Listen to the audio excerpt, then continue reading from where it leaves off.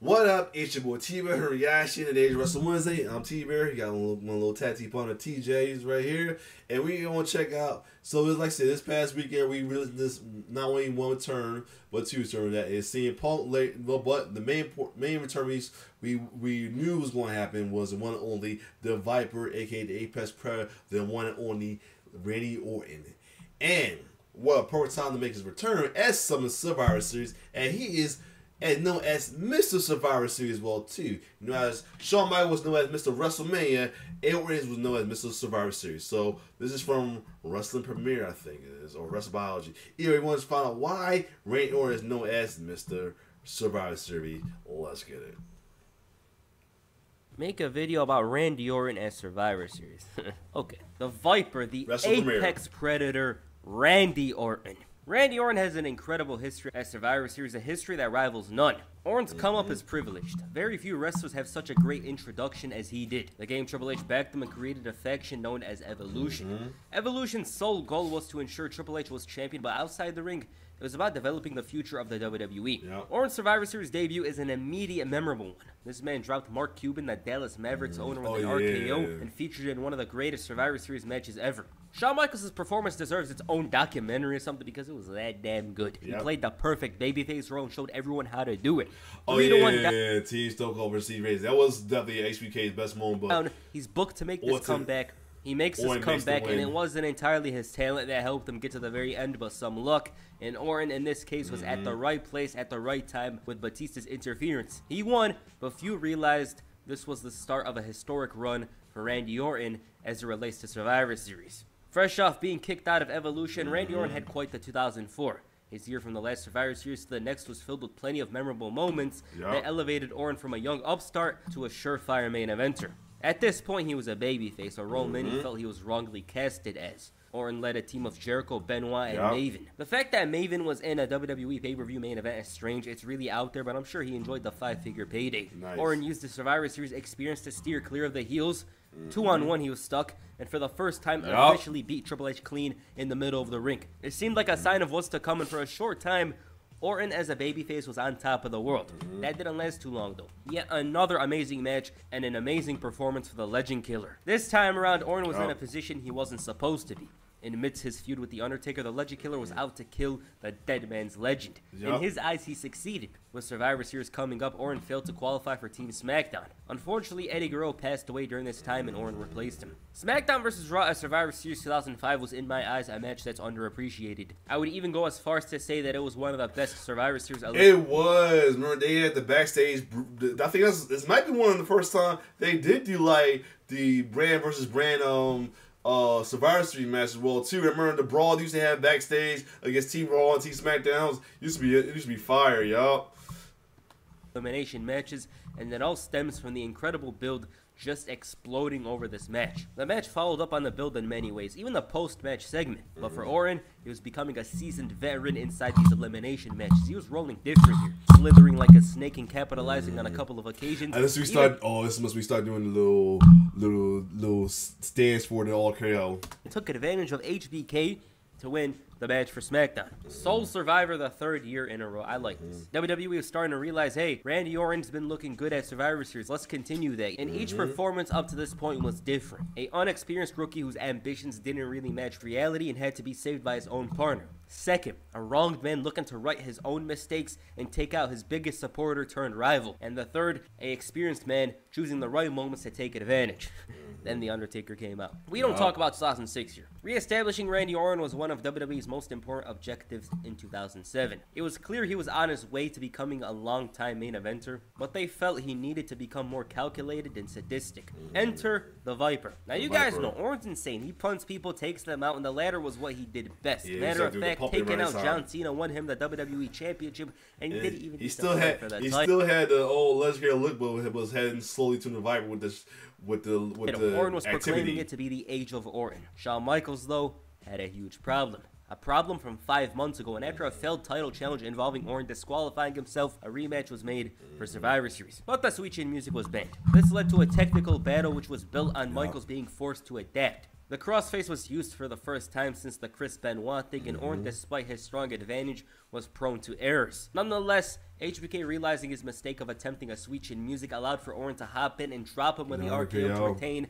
the title. When I saw this RKO while making this video, oh my god, I forgot just how good it was. It just comes from out of nowhere. This we started doing the out of nowhere one. This wasn't when he used to jump extra high. This we started trying to take it down a little lower and just do not nowhere to make more swift with it. Shows you why the RKO is one of the most popular moves, one of the most loved moves in wrestling history. It was very different to the main events at the time. It felt more strategic with the no Sweet Chin music rule.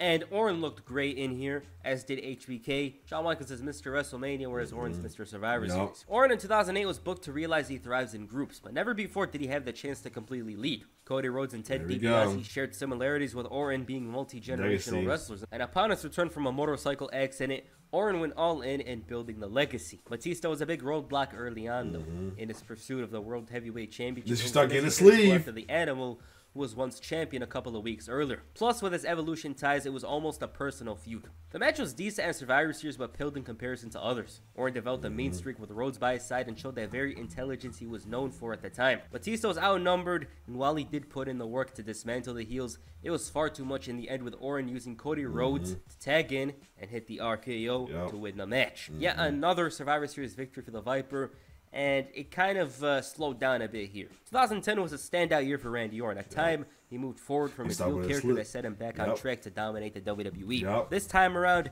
Orton was a stone cold-like babyface with the same character traits as his heel run. Finally won the title as a babyface and was on an upward trajectory as this good guy that nobody foresaw a year ago. At the same time emerged the Nexus. Barrett led the group on a tear, leaving a trail of destruction behind them, and it didn't take too long for Barrett to set his sights on the WWE Championship held by the Viper. John Cena, a member of the new this match. I figured it was this match. In a controversial situation. Barrett wins, his enemy is champion, and Cena is out of Nexus, but if he counts the fall for Orton, John Cena himself is gone. He is fired. The match here is one of Orton's weakest at Survivor Series. It was very average, and the story was centered around John Cena and the Nexus. Cena did what he did to keep the integrity of the WWE Championship and pinned the fall for Randy Orton to retain the title. Not the best match, but yet another successful defense for Orton at Survivor Series. It had been a while since Orton was a heel. He emerged as the Authority's golden boy at SummerSlam, and from there was positioned in storyline as the face of WWE. The corporation storyline was used as inspiration, except the heels didn't get their comeuppance very often.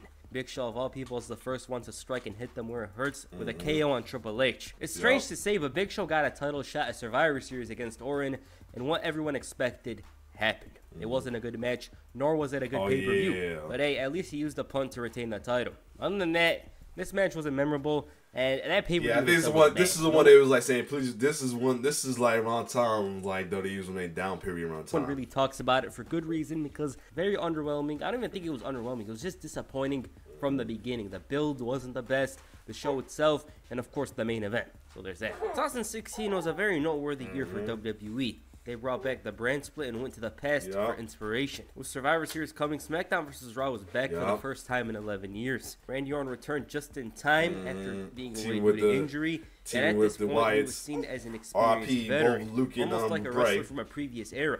Orton was a part of Team SmackDown at a point where he aligned with the Wyatt family. Orton infiltrated the faction, but it had yet to be revealed. SmackDown vs. Raw at Survivor Series was incredible. All of these stories came together and intensified. It's one of the best matches WWE had in 2016. One of the best matches from the 10s. If I had to list it, it's probably top 10 matches from the 10s. It just has to be because of the action, the drama, everything about that match was something special, and WWE has yet to replicate that Survivor Series match to this very day.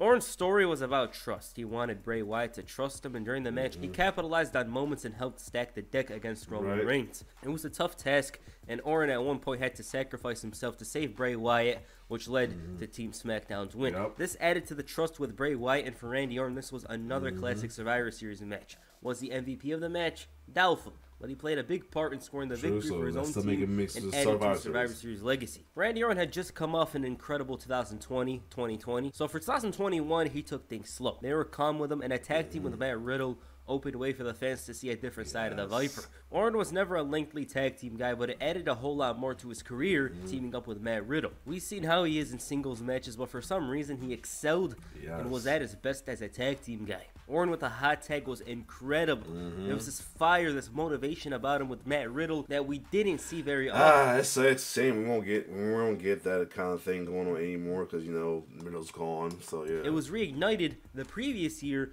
but it was intensified here. His tag team with Riddle brought him the Raw Tag Team Championships, and they faced the SmackDown Tag Team Champions, the Usos, as Survivor Series. They were given a lot of time despite the lack of... this where he's going to be a SmackDown, so Jimmy, you better run. experience between both teams. It served as a nice first match between them because, as we know, they ended up having some great matches later on. Orton hit a beautiful RKO to score that victory for Team Raw, and once again, it's another victory for him at Survivor Series. But it was a pretty good match. It was one of the best matches on the show, a show which I believe was disappointing. I personally don't remember. I obviously made a video on it, but I don't remember much about it. But I definitely do remember enjoying this match. It was very fun. So that's Orton at Survivor Series. Now, there's obviously a lot of other performances he had where he didn't win.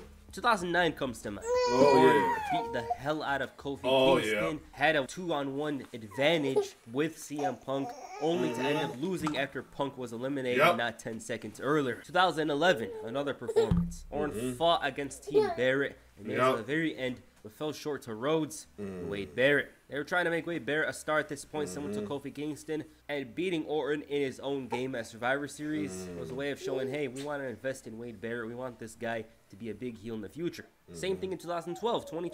Dolph Ziggler was the one being pushed with the Money in the Bank briefcase. They were having him win a lot of matches, feuding with Orton, and again, he beat Orton at his own game, Survivor Series. Orton was the last man standing here, similar to the previous one, and he had to do the job for Dolph Ziggler. 2017, Orton didn't do much here. 19, there was a moment with a lot of RKOs, but his team ended up losing, and he was eliminated earlier on. So that's Randy Orton's legacy at Survivor Series. He's probably the greatest wrestler in Survivor Series history. He's featured in a lot of matches. All of his matches here, for the most part, were good. Like, almost every match I mentioned here was good, very entertaining stuff. Even when Orton was on the losing end, a lot of his matches were great. Orton has 16 eliminations throughout his Survivor Series elimination match career. The most... Hold on. Sorry, you hearing this. Let's see if we can try to finish this up. But yep, here we go. In WWE history, who knows? Maybe he might add it in the future. We'll see. Well, he cemented his... He did do the thing as far as a war game, so yep.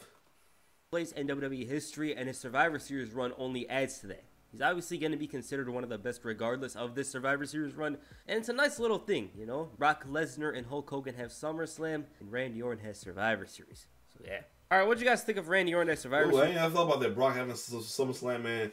And Hogan, too. Wow. But other than that, this was a good video, though, man. And you can add on to it now, because this was made before the Survivor Series War Game. So, other than that, if you like my reaction, like, share, subscribe to my YouTube channel. It's your boy T-Bird signing off. Stay tuned, and hopefully, if he's okay, I get another video about Orton. Well, let's get it. It's your boy T-Bird signing off. One love.